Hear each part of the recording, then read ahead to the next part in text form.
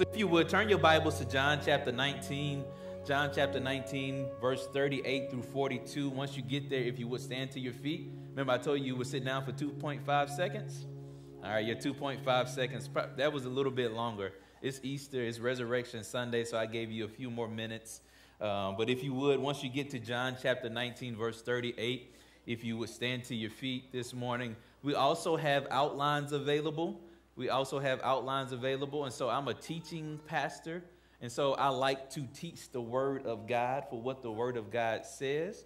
And so if you want to follow along on the outline, you can. You can write in the points and write in everything. And so if you need one, just slip your hand up and our team will get you one. And so John chapter 19, verse 38 through 42. Is everyone there yet? Everybody say ready if you're there. You say wait on me if you need me to wait on you. All right, I'm not going to wait on you because the scripture is on the screen. And so if you did not bring your Bible, it is okay. It is okay. We're not going to judge you here and say, well, you should have brought your paper Bible. No, it's okay. But for those of you who did bring your paper Bible, I got a gift for you all. Who brought their paper Bible? All right, Chick-fil-A on me today, okay? Y'all had to think about it. I was about to go to Chick-fil-A one, y'all. Y'all was like, Pastor Jay paying for our Chick-fil-A. It's on me today, y'all. It's on me. Chick-fil-A on me today. So John chapter 19, verse 38 through 42. It's okay to laugh in church, y'all. It's okay to laugh in church. This is what the scripture says. It says, and after this, Joseph of Arimathea, a disciple of Jesus, but secretly for the fear of the Jews, asked Pilate to let him take away the body of Jesus. And Pilate granted him permission. So he came and took away his body. And Nicodemus also, who first had come to Jesus by night, came bringing a mixture of myrrh and aloes, weighing about 100 pounds. So Jesus had some secret followers, Joseph and Nicodemus. They were a part of, let me just give you some context. They were a part of the Sanhedrin. They were a part of the Pharisee, Sadducee sect. And so they believed in Christ, but they had to do it secretly because they didn't want to get they didn't want to get put out of what they were in. And so this is what the scripture says, verse 40. So they took Jesus' body and bound it in linen cloths with the spices, aromatics, as is the Jews' customary way to prepare for burial. Now there was a garden in the place where he was crucified, and in the garden a new tomb in which no one had ever yet been laid. So there, because of the Jewish day of preparation, and since the tomb was nearby, they laid Jesus. Where did they lay Jesus? They laid Jesus in the tomb that was in the garden. I want to use for a topic this morning, the art of the garden. Everybody say the art of the garden. Let's look from God and pray. God, we love you. We thank you. We honor you. I pray that you move Lester Bell Jr. out of the way and that you allow Holy Spirit to speak through me to your people. God, we thank you, Lord God, for each and every person, Lord God, that is on this campus, Lord God, whether they are in the auditorium or whether they are in the den, Lord God. Allow this message to speak to their heart. Allow this message to penetrate their heart, Lord God. So we thank you, we love you, and we honor you. In Jesus' name, amen. Amen. As you sit down, say the art of the garden. And turn to your neighbor, say the art of the garden. Now turn to the other person you didn't choose first and say the art of the garden. Hey, it's okay to not be the first pick. It's okay. It's okay. The second pick is still good. And so I want to start off this preaching presentation with this quote. It's from an unknown author. He says this. He says, your body is not a machine, but a garden to be tended. Your body is not a machine, but a garden to be tended. A lot of times we treat our bodies as machines and not our bodies as gardens. What do I mean by that? I mean this. I mean, we put our body through all of these things. Our body, we give our body a lot of things, a lot of vices that aren't helpful for our body. And we think it's a machine, but actually your body is a garden. And so when you think of gardens, what do you think of? You think of seeds, you think of flowers, you think of water, you think of fruit, you think of growth, you think of beauty. And guess what? When you think of gardens, you think of serenity, don't you? You've heard of Serenity Gardens, right? You've seen those two together, Serenity And so when you think of gardens, you think of it in that way. But when you think of your heart, you also think of seeds, you think of blood, you think of water, you think of fruit, you think of growth, you think of beauty. And guess what? You think of serenity in your heart as well, don't you? You think of peace in your heart as well. And so today I want us to help you understand that a garden and your heart have similarities, and I want us to lean into that today. Did you hear what I just said? A garden and your heart have similarities, and I want us to lean into that today. And so listen, when you were first being formed, one of the first organs to form in you is your heart. Hallelujah. And so your heart is one of the first things, because your heart produces blood, right? And your heart sends that blood to your cardiovascular system. And so why is your heart similar to a garden? I know some of you are probably like, how is that even possible? Your heart is similar to a garden because just as a garden can produce beauty, so can your heart. Amen. Let me say that again. Your heart is similar to a garden because just as a garden can produce beauty, so can your heart. So what do I mean by that? Let's go to Luke chapter 6, verse 45. Luke chapter 6, verse 45. Are y'all tracking with me so far? Luke chapter 6, verse 45. It says this. It says, the upright, honorable, intrinsically good man out of the good treasure stored in his heart produces what is upright, honorable, and intrinsically good. And the evil man out of the evil storehouse brings forth that which is depraved, wicked, and intrinsically evil. For out of the abundance, overflow of the heart, guess what? The mouth speaks. And so you can always tell what's in someone's heart by what they say from their mouth. So if someone says something to you that's sideways, or someone says something to you that's not healthy or that's not good for you, you can always tell what's in their heart because they're going to say it through their mouth. See, a lot of times people try to put on this facade like they can block what's in their heart, but you can always see what's in a heart because someone will always let you know by their words what's in their heart. And so listen, gardens produce and your heart produces as well.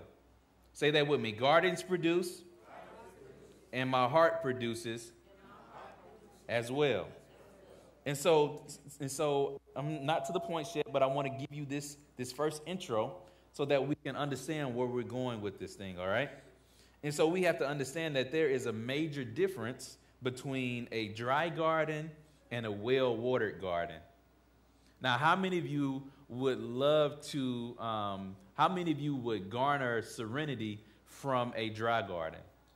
Not many people in this room, because guess what? When it's dry, plants are dead. They're laying on the ground. I got any horticulturists in the house? I know my wife is one. And so I know some other people. Okay, we got another. Okay, raise your hand up. It's okay. You're like, should I raise my hand up or not? I don't want nobody to know I'm into gardens. Well, it's a good thing to be into gardens, right? It's a good thing to be in a garden. And so my gardeners, there's a major difference between a dry garden and a well-watered garden, right? Because a dry garden, it does not produce and it easily attracts fungus that kills the plants, right? And so me and Lady Pilar have talked about funguses, and she's had a whole bunch of flowers. And she's grown in her green thumb and grown in her garden making. And I'm going to keep investing in that because that's something that she likes to do. Even though sometimes the flowers may not make it, I'm going to still invest into it. And so dry gardens, they don't produce. And so your heart can be likened to this because when your heart is dry, you are not able to produce peace and joy because you have allowed skepticism and doubt to enter your heart.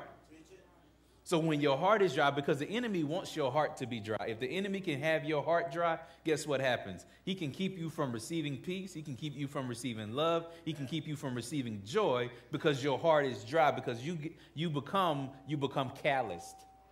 And when you become calloused, then guess what happens? You hurt other people.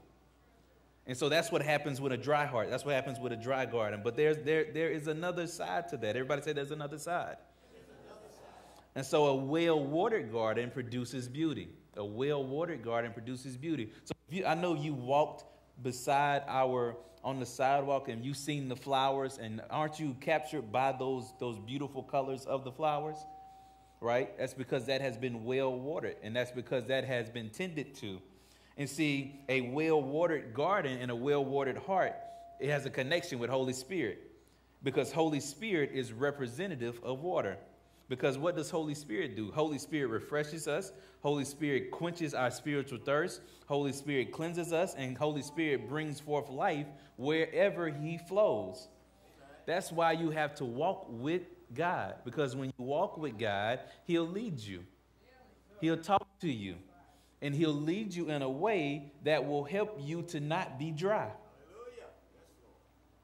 So let's go to John chapter 7, verse 37 through 39. Are y'all tracking with me so far? Good. Are y'all tracking with me, Den? I know I can't hear you, but I'm going to just imagine that y'all said yes over there. Somebody waved at me or something. And so this is what it says in John chapter 7, verse 37 through 39. It says, now, on the final and most important day of the feast, Jesus stood and he cried in a loud voice, if any man is thirsty, let him come to me and drink.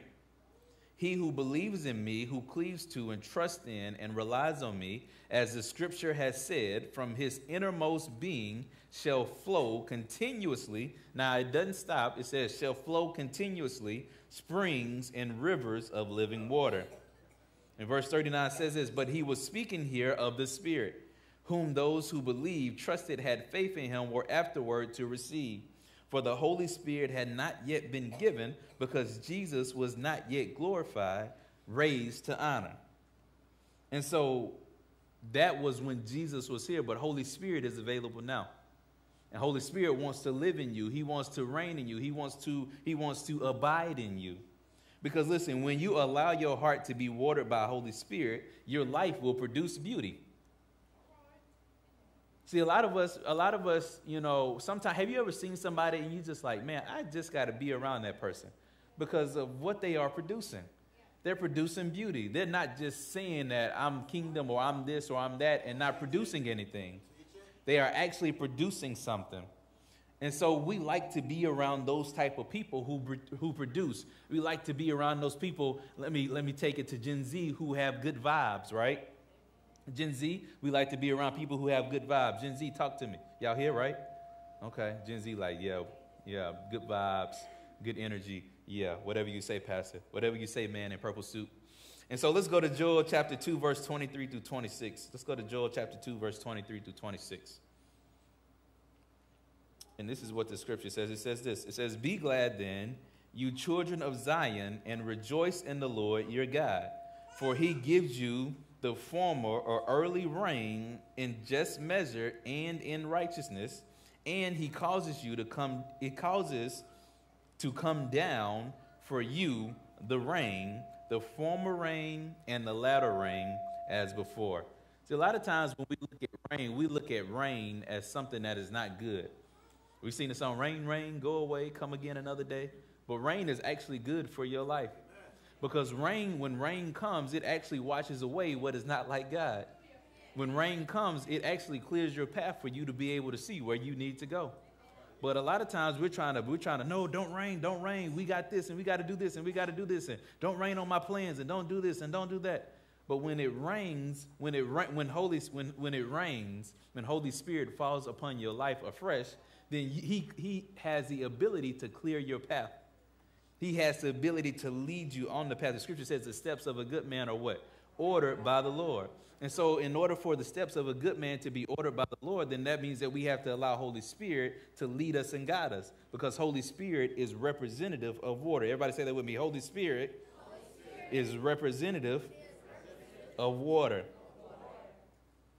And so let's go to Genesis chapter 2, verse 15. Genesis chapter 2, verse 15. And we want to take it back to where it started. Now, your homework today, we give homework here. They probably like, man, I ain't coming back to that church because they give homework. But Genesis, I want you to read the first chapter of Genesis when you get home. Just chapter 1, just chapter 2. Read that when you get home, okay? So we're going to fast forward to Genesis chapter 2, verse 15. Everybody there, say ready? Ready.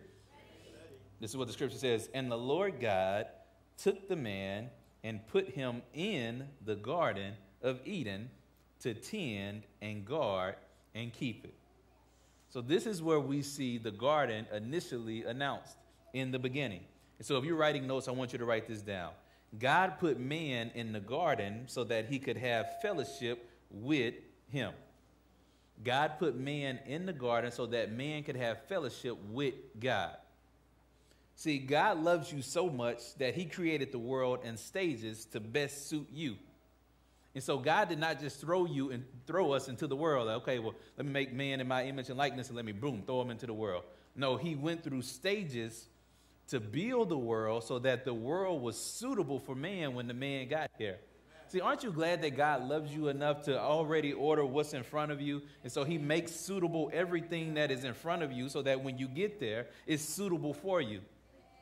And see, we serve a God that loves us that much to say, you know what, let me go ahead of them, let me go before them, and let me set things up in a way so that when they get to that place, they're not stressed, they're not full of anxiety, they're not full of fear, they're not full of depression, because guess what? I've already set up a place of peace for them.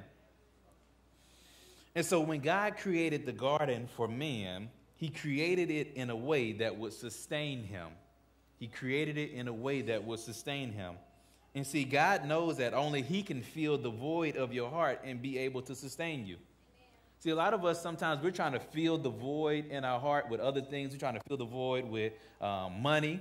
We're trying to fill the void with relationships. We're trying to fill the void with drugs, possibly, with alcohol. We're trying to fill that void. But Holy Spirit, God is the only person who can fill the void of your heart. God, there's a seat in your heart that only God can fill. And when you allow God to fill that seat in your heart, then your life, you will see your life blossom. You will see your life produce beauty because you have allowed God to occupy that seat. But a lot of times we're trying to do all of this work. We're trying to make all of this money, and then we get it, and then it's like something is missing here. And who is that is missing? That is God that is missing. And only God can fill, say that with me, only God can fill that void in my heart. And see, oftentimes we think we know what is best for ourselves, and we don't have a relationship with God, and guess what it creates? It creates malnourishment. And so we become malnourished because we are not in fellowship with God. But God wants to have a relationship with you. That's why he sent his son to die for you, so that you could have a relationship with him, so that he could direct your steps. So let's go to Psalm chapter 1.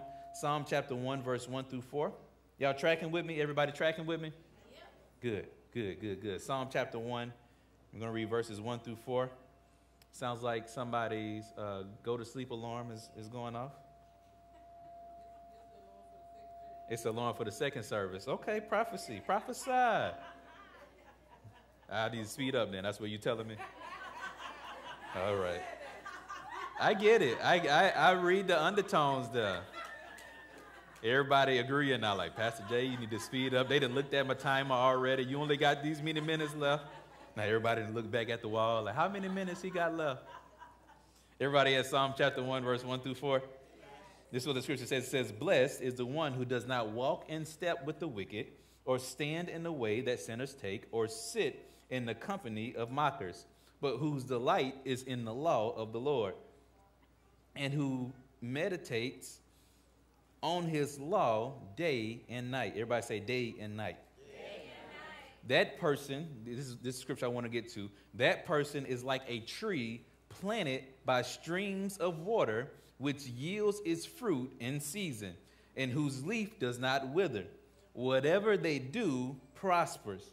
See, God wants you to go through a season of life, and not just a season of life. He wants your life to look like whatever you do prospers. Whatever you put your hands to prospers. But guess what you have to do? You have to make sure that you are in alignment with God. You have to be like a tree planted by the streams of living water. And so the scripture says this, not so the wicked, they are like chaff that the wind blows away. So what is chaff? Chaff is the part that is not used. So chaff is basically dry. And so it has the ability to fly away. And so when your heart is dry, When you are in a dry season of life, guess what happens? You have the ability to what? Fly away. And so let's go to Jeremiah chapter 29, verse 13. Jeremiah verse 29, verse 13.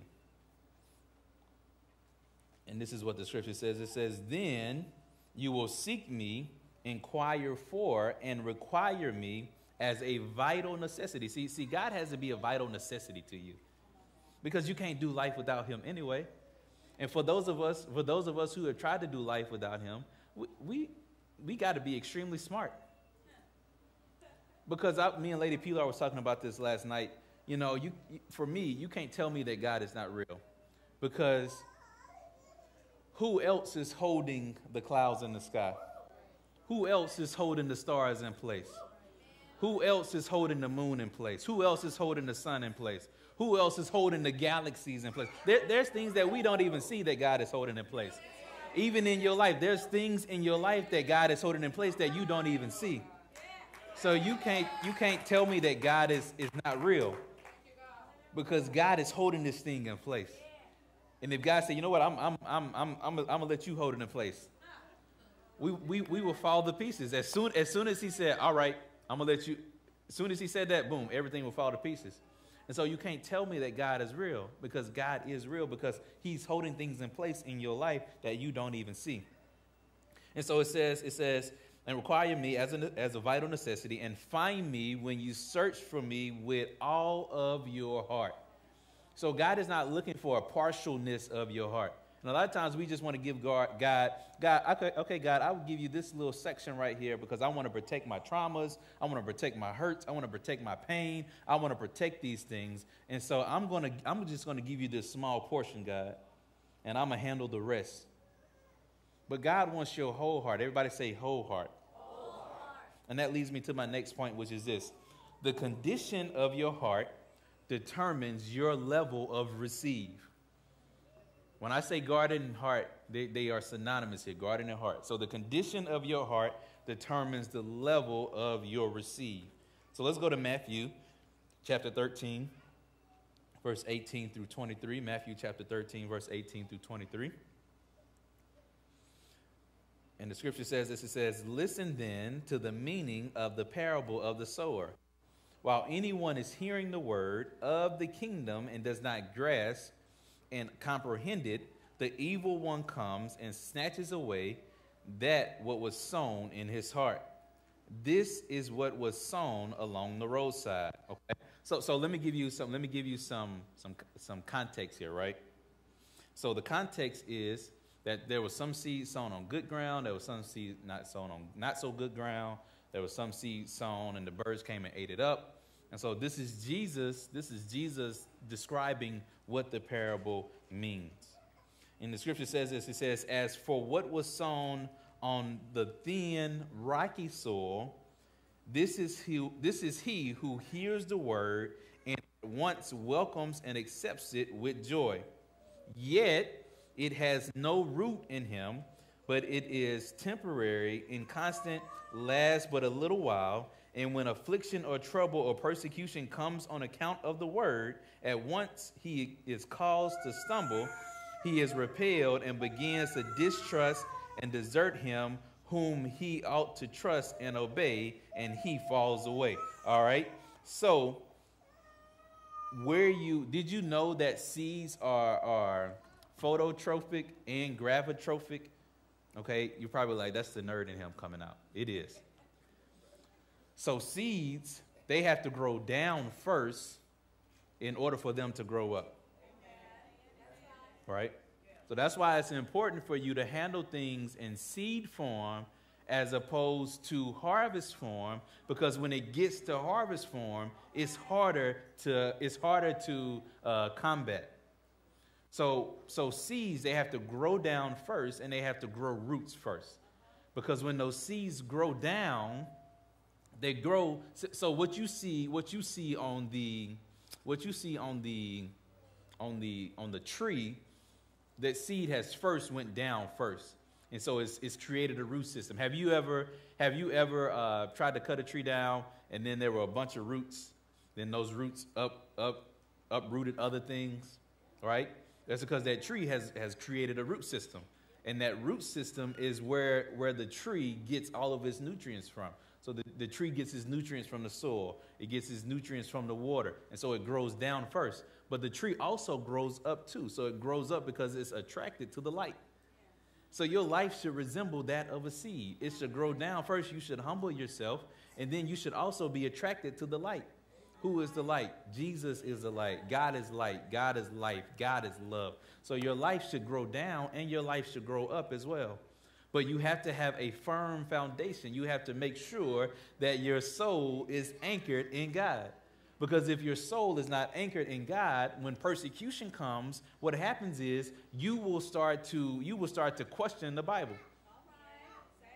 And a lot of times with Googlenomics, and people having the ability to search Google to find some things on Wikipedia that's not true about the Word of God, you have to be mindful of that.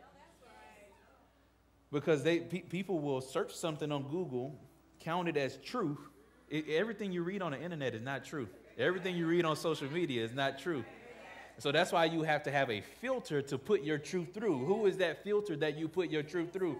Jesus is the filter that you put the truth through. But if you never put the truth through him, then you're going to just take whatever comes. And you're going to be tossed and you're going to be to and fro by every wind of doctrine, every spirit and wind of doctrine. And that's what the enemy wants to do. He wants you to be tossed to and fro by every wind of doctrine. Oh, somebody said this and it was good.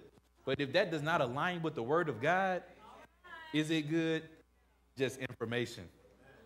And so you have to make sure that it aligns with the word of God. You have to make sure that it aligns with truth. Somebody say, make sure it aligns with truth. Because guess what? If it does not align with truth, you need to, my dad used to say this, always take a rake and a pitchfork with you. What does that mean? Rake in what you can use, pitch out what you can't use. If it does not align with truth, pitch it out.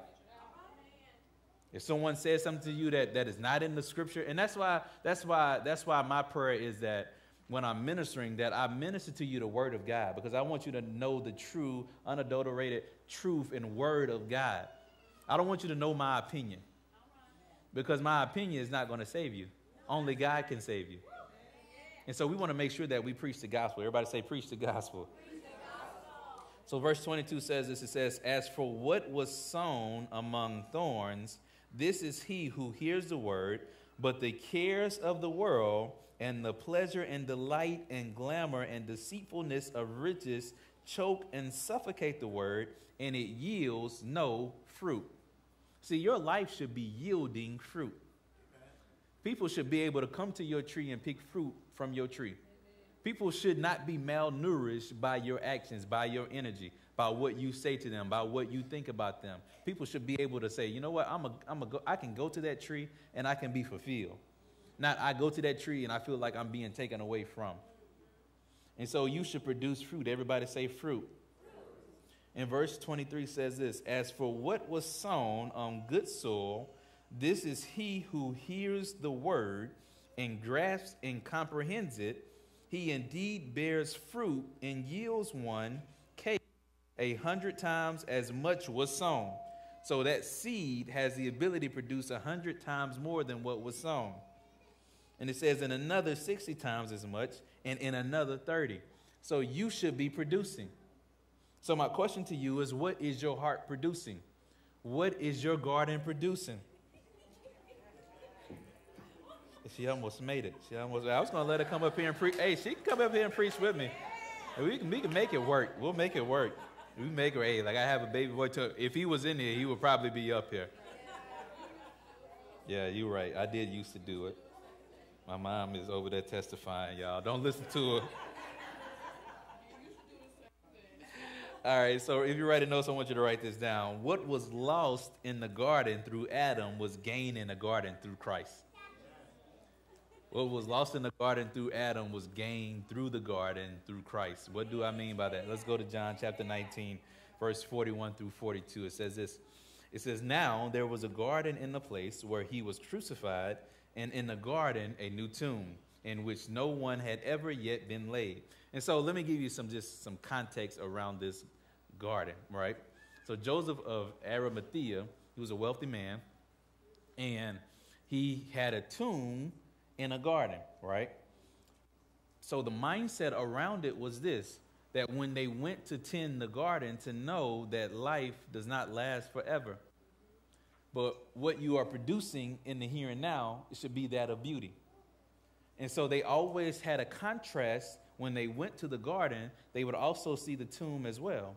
And so they would make sure that when they held in contrast, when I see this garden, when I see this tomb, I know that I'm not going to be here forever. So what am I producing? So my question to you, I'm not trying to scare you. I'm not going to be here forever. You're not going to be here forever. But what are you producing while you are here? And so are you producing something that will benefit to the peace and the love and joy of other people? Or are you producing something that will be a detriment to that person's peace, to that person's joy, to that person's love? And so it's important to understand, what am I producing?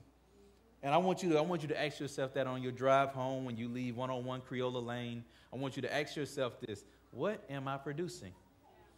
Am I repelling people from me? Are people not attracted to the light in me? The scripture says, so let your light shine before men that they may see your good works and glorify your Father who is in heaven, not glorify you. And so the question is, what are you producing? Somebody say, what are you producing? And so I just want to give you some context there of why the tomb was in the garden. Because wealthy people, they had their tomb in the garden. Because they wanted to see, okay, this is what I'm producing. I know I'm not going to be here forever. And so I want to produce something that's of beauty so that when I leave here, then beauty still is here. Because people will remember, people will forget what you said. They will forget what you did, but they'll never forget how you made them feel. So how you making people feel? You making people feel good? You making people feel bad? And that's the question you have to ask yourself. You have to ask yourself that, like, how am I responding and interacting, and how am I with people? And so listen, so in the Garden of Eden, death and the grave first received their power. But in the garden Jesus was buried in, death and the grave are conquered, disarmed, and triumphed over. So listen, the fall may have took place in the garden, but the redeemed also took place in the garden. Aren't we glad that God loves us so much that he sent his son to die for us before we were even born? So before you were even a thought, before your parents were even a thought, before their parents were even a thought, God sent his son to die for you because he loves you that much.